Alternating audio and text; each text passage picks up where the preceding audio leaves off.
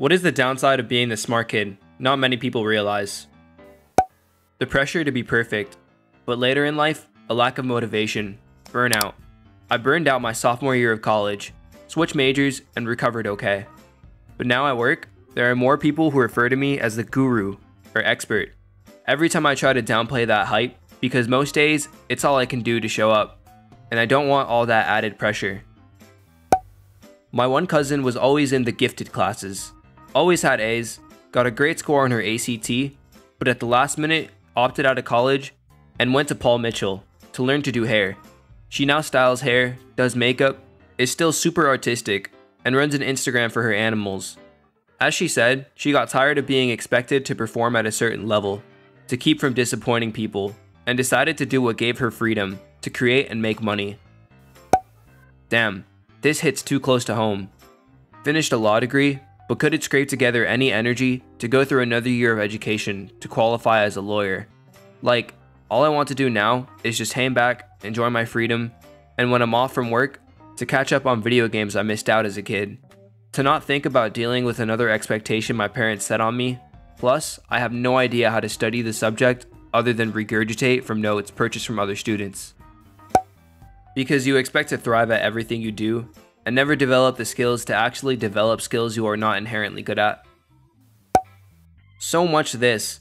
In the years where you learn and develop a worth ethic, if everything comes too easy to you, and then you don't develop a good one, it is really hard to do it in later life. You will eventually get to the point where you will try to do something that is hard, and doesn't come out easily, and you will just quit.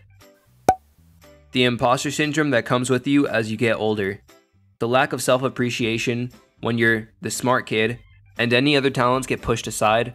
The crippling anxiety you get when you score low, at least to you, in exams in college, because you're smart and clearly something is wrong with you if you're struggling now.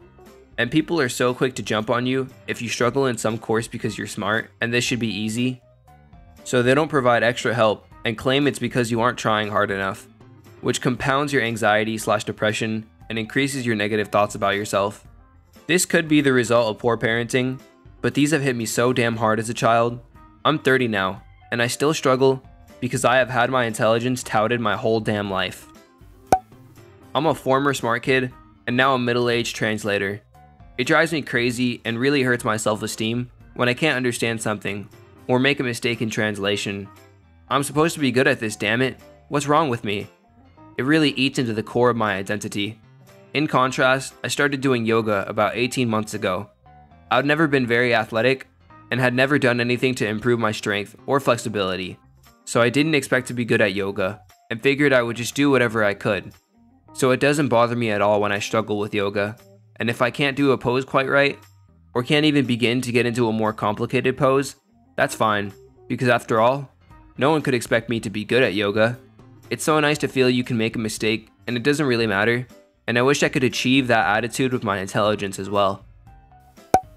Neurologic conditions like ADHD and/or ASD aren't noticed, and you gaslight yourself into thinking you're lazy, or worse, even though you have massive anxiety about being lazy or a bad person, something actually lazy people don't have. Oh god. The amount of times I heard, "You're so smart, if only you do your homework, you'd get straight A's," just made me feel more broken. My mom always acknowledged that I had ADD, but never took me to get anything done for it, so I just kept getting shamed and not being able to do my math homework. I liken trying to do homework with ADD to try starting my car when the starter is bad. You go to start the car, and you know it's so close to starting, and if you could just get it to turn over once, you'd be fine. With homework, you see the math problem. That was always my weakness, math homework. You know exactly what equation it goes into, and you're well aware of how to do the equation, but just can't focus long enough to plug the numbers into an equation. They just slip away and you can't go anywhere. It's incredibly frustrating and takes monumental effort to focus long enough to do one problem. Then your parents act like if you'd stop being so fucking lazy and just do the homework, everything would be fine. When school is easy, you don't learn to work hard, which is a big part of school. At the end of the day, it's not the smartest kid that gets the college degree and the good job, it's the one with more drive. Living up to early expectations placed on you. and not receiving the same level of praise for meeting those expectations as someone else would. If someone usually works at a C/B level, it's a big deal if they manage to get an A.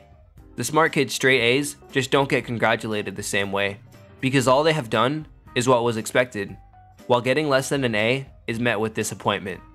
It sounds petty, but it matters as a kid. It's hard to feel like you're doing well when the other kids are getting praised for objectively worse achievements. Perfectionism. I've worked with a lot of recent college grads. The ones with good GPAs thrive. The ones with perfect GPAs struggle. Why? Because the kid with A's and B's understand how to focus their effort, and when something is good enough, the straight A students expects perfection, and that's not possible with deadlines. In the work world, a good product delivered on time is better than a perfect product that's not delivered at all. The perfectionism also aren't good at receiving critical feedback. Everyone asks, how'd the smart kid do? But never, how's the smart kid doing? I felt this so hard. I've played violin since I was 9, and my parents and teachers very early on realized that I was talented beyond what was normal for my age, and I could go far and make a lot of money, aka garner attention, win awards for my high school, and make our fine arts program look great. They put an immense amount of pressure on me, threw me into all kind of pretentious concerto competitions, sent me on gigs and auditions for prestigious awards that I didn't give a shit about, and naturally, because I didn't want to do any of these things, I sabotaged. Showed up late, missed auditions, missed deadlines, wouldn't practice, etc. And was subsequently told in so many ways how I failed and disappointed everyone. No one ever once asked me what I wanted or how I felt, and I definitely grew up feeling as though my worth and value was only attached to my violin, or being really smart. Fast forward a few years, and I dropped out of college, pursuing a violin performance degree, because I couldn't handle the pressure and lack of autonomy anymore, and began spiraling into a crippling depression. I don't even play my piano anymore, which sucks because I love it more than anything, but I still haven't healed from a lot of the trauma and don't feel safe playing. I'd love to be able to play with a symphony orchestra again and feel whole. I spend most of my time feeling depressed and like I failed everyone, but I'm healing as best as I can and understanding that it wasn't my fault and my entire being was ultimately sacrificed so that parents and teachers could live vicariously through me. Still to this day, no one has asked me how I'm doing or how that experience affected me. If only I could have just been a normal kid and not the oldest child. Adults will encourage you, and very specifically, not your less gifted peers, to engage in critical thinking, to question, and then when you get older, absolutely no one will ever want you to do that. I think this is part of why a lot of smart kids end up with anxiety and depression, especially as adults. You notice earlier than your peers just how messed up the world is, but still have to live in it. The expectation to be smart at all times. When the time comes that you fail, you just feel so much like a disappointment. When you're smart, you're expected to succeed. Success is normal. It is not praiseworthy, no matter how well you do. It's just because you're smart. Of course you do very well. You just end up with a lack of pride or confidence in your skills, and an excessive fear of failure. People don't realize you're struggling in other areas of life. By kid, I'm thinking of a kid in school. So often, poor grades are an indication that something bad is going on in the kid's life. If the kid is smart and does well, because that's who they are, then it's a lot less likely, in my opinion, that someone else notices something ain't right. Being accused of thinking you're better than everyone else, being incredibly bored in classes you're good at, needing to change the vocabulary you're using around your peers to avoid being made fun of or being misunderstood, that soul-crushing panic whenever things start to go wrong in school, feeling disappointed in adults when they say or do very stupid things. Smart kids will peak earlier and then not know what to do with themselves. Sort of like young athletes, you make it to the top young and then they're left sort of floundering after success. From personal experience, I was always regarded as the golden child or the girl genius. I ruined my sleep schedule because of all the extra work and studying I would do. I had several panic attacks because of school, and at the age of 13, I had a mental breakdown because of an existential crisis where I realized nothing I did would ever matter. And to top it all off, I have crippling fear of failing. Everything being easy has a lot of repercussions in the long run. No study skills, procrastination, weakened drive, and a lot of other bad habits build up. And when you do fail at something, or even encounter a real challenge, it hits a lot harder. I pretty easily breezed through everything until my master's program. Master's level macroeconomics, econ metrics, and mathematical economics were really challenging, and I had no idea how to study. I studied as best as I could, but it was so stressful, I wound up almost in panic mode. The nights before exams, I really had no idea if I was even studying properly. It's really easy to wind up with depression, anxiety, and other issues later in life, especially if you're also ADD/ADHD. Work ethic and social skills will get you hell of a lot farther in life than intelligence will. You either break or you get exhausted by expectations from others. The break is similar to a burnout, but a lot more destructive and without any recovery. The exhaustion is when you gradually get worse until no one expects something from you while constantly being insufficiently challenged from dying inside from day to day. At some point, you will be a doomer. Being smart feels great, especially since you get tons of compliments for it. Unfortunately, this means you become somewhat reliant on it as a trait. When you are placed among other similarly smart people, you must maintain your status as the best, or at least be in the ballpark. This means that you end up doing a whole lot of work you really don't want to do, although it feels worth it when you prove yourself to once again be better than your peers. Sure, you could just accept that there is always someone who is going to be better, but then you fade into mediocrity and miss out on a lot of the attention you previously got. Oh boy, I have so much to say about this. The biggest downside, growing up, is how much pressure everyone puts on you. Teachers, parents, and everyone else with so many expectations. Sometimes people take your words so seriously and look to you for advice about things, and when you don't know the answer to something, the disappointment is very palpable. You remember so much insignificant stuff that people get offended when you forget something about them. The biggest disadvantage, however, is how you become completely dependent on your cognitive skills to function in life. I took a high dose of moxifloxacin 3 days ago, and it gave me an extreme brain fog. It was taking me half an hour to read 5 pages when I can easily read a book in a day. The fog has cleared up a little today, but the past couple days were hellish. I realized how much I rely on my memory for everything and how difficult life was without it. I had to set alarms and reminders for meetings. I had to take notes for lectures.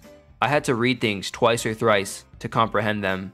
I have a completely new appreciation for people who have memory and attention problems now. No one takes the time to realize you may not be okay, might not have things together. There are issues you need help with, or there are things you are missing out on being educated on. My own family seemed to figure that because I was a smart kid who experimented with and figured things out quickly, understood most topics and the logic behind them, etc. That I would be fine in life and did not need to be directly educated about the finer points of being a human being within society. As a result, most of my time since exiting the family home has been spent learning all the finer points in life and how to be a human people see and recognize as one of them instead of someone that alarms or concerns people. I blend in way better now and am able to be comfortable around people since I don't make them so immediately distressed with my presence. On the opposite side of not having to work hard is me. I got noticed as smart, very young, and I had tons of challenging opportunities placed in front of me. Extracurriculars, high-level classes. I found out that if I had taken one more AP class, I would have been forced to enter college as a sophomore because I had so much college credit. And then in college, I had challenging classes and personal attention from professors. I loved it and loved expanding my brain. And then I graduated, and no one was putting challenges in front of me anymore, and I didn't know what to do to challenge myself. I didn't know what I was passionate about. I didn't know what to do next. I found zero drive to do anything. Now, when life tosses me one way or another, I can rise to the occasion, but I feel really out of control as to my own direction. The fall from grace. You can't make mistakes because you're the smart one. If a stupid kid says something stupid, that's normal. People will chuckle and move on. If the smart kid gets a question wrong or says something stupid, that's an event because they're smart. How could they do something stupid?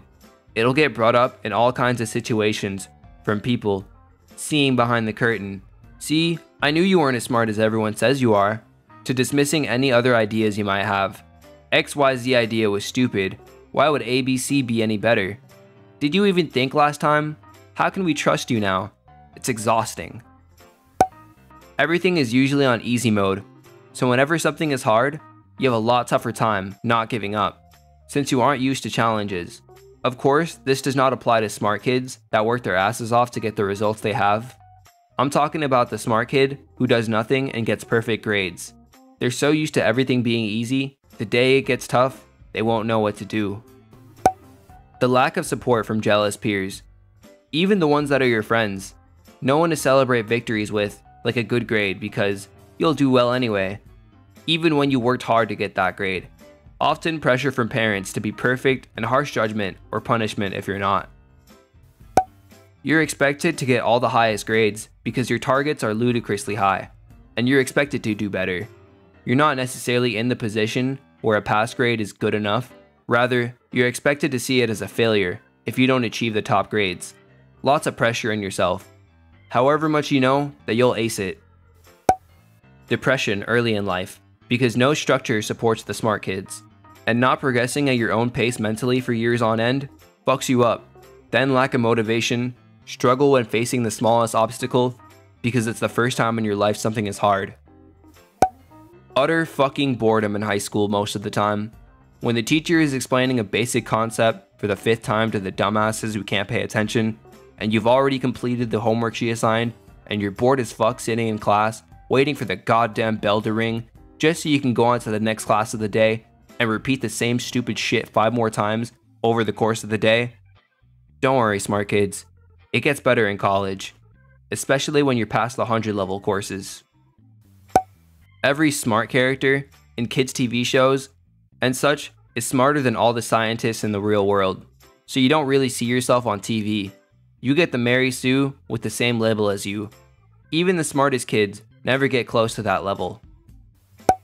Realizing you're not that smart, just really good at maybe a couple skills or concepts other people struggle with. For me, it's critical thinking and leadership skills. Made me feel like the top of my whole class my whole life since I learned pretty quickly and was able to communicate and work well with others. Then I realized I'm a dumbass who never learned to appreciate the parts of myself that help others figure out their homework. They expect you to be good at everything, to understand everything perfectly, to get the best grades at your exams. So when you say, "Teacher, I don't understand," all the kids look at you and they start whispering, "Wow, she didn't understand. It's a miracle. It means I'm smarter than her." So you just don't ask and investigate by your own. At the family dinner, it's, "Oh, why don't you ask her? She's smart." Or even they tell you, "Don't you want to learn Japanese, Chinese, French, and other languages? I mean, you would do it easy." "Yes, Aunt Karen, but I'm not interested in Japanese." It's really easy for school to become outright boring when the allocated time to finish an in-class assignment is 45 minutes, but you finish it in 20. You now have 25 minutes in which to do absolutely nothing. I usually just doodle and mess around, so it's not as bad for me, but I imagine that others would find it obnoxious having to wait 25 minutes to do stuff other than just sit there. My parents started me a year earlier in school. Being the youngest boy in your class sucks. Please do not start your kids in school early. Intellect and maturity are different, and making friends in school is extremely important. Just because you're good at taking tests does not mean you'll excel in the workforce. There are so many soft skills you need that aren't testable. Also, smart subjects don't necessarily convert to big bucks. School/college friends, my family, and myself are surprised that I have a chemistry PhD and a very average salary. I felt the need to keep control of myself, so getting drunk held no appeal. I also argued a lot with the biased treatment my brother and other boys got. Boys and girls being treated equally, yeah, not normal where I grew up. And I hated being treated differently when I dressed up, aka looked classically feminine. So I didn't. So I got treated as different. It was hard to feel that way. It made me feel an outsider who couldn't be accepted because I logically found no reason I should be treated as less. I'm very glad I found somewhere I'm accepted for who I am rather than what I am. People sometimes ask me things that are theoretically within my sphere of knowledge, but in reality are just outside of it. For example, my friend is a streamer, and he often asks me how to set up his Streamlabs. I know nothing about Streamlabs, but I suppose that since I specialize in computer stuff, and he's seen me use applications like Visual Studio or Unity, that I therefore must adept in Streamlabs, because that's totally the same thing. How your integrity is constantly challenged by others who want to freeload off of our hard work, and how you are shunned if you try to maintain your integrity in this respect. I used to think that the people that wanted to cheat off me are not really my friends, but literally everyone wants to cheat off you. Don't get this wrong, but sometimes it's hard to handle other people's frustrations when they're not as quick as you in some things. For example, I read pretty quickly, while my girlfriend doesn't, and she's instantly annoyed when we read something together. This extends to some other things. Also, pressuring yourself because you're used to getting everything right first try. Especially sucks with things not really based on intelligence, like music or sports. I was pegged as a smart kid in my family growing up. Living up to that sort of pressure, when I failed, I felt it so much more. I also am very type A personality and developed a serious case of OCD as the years went on to deal with anxiety and needing everything not just perfect, but unattainably perfect. For that reason, I never labeled my children as one thing or another, and allowed them to define their success, and they are much more well-rounded than I ever was. I'm not all that smart. People just think that I am for some reason. I'm passionate about the material I'm learning and put in a decent amount of work. So I guess that's why people think I'm the smart kid. It is so fucking difficult to maintain the grades that I have, and every time a professor tries to nominate me for another academic award or whatever, that's just more pressure and more expectations to live up to. Eventually, you'll reach a phase of life where there's actually a challenge and you have to put in real effort. You might not even succeed. If you never experienced this in your earlier years, you're not well equipped if it first happens in adulthood. This leads to some pretty frequent mental health issues in competitive colleges and careers. Later in life, you end up coming off as a know-it-all. You end up amassing a collection of knowledge that you can't reasonably explain, having most people look at you weird. People don't understand that after a point, knowledge gain becomes somewhat exponential due to being able to connect new information with other information and making reasonable inferences. Loneliness from difficulty in finding people who can understand half of what you are saying, can keep up with whatever topics or projects you are working on, or just don't continually do stupid things.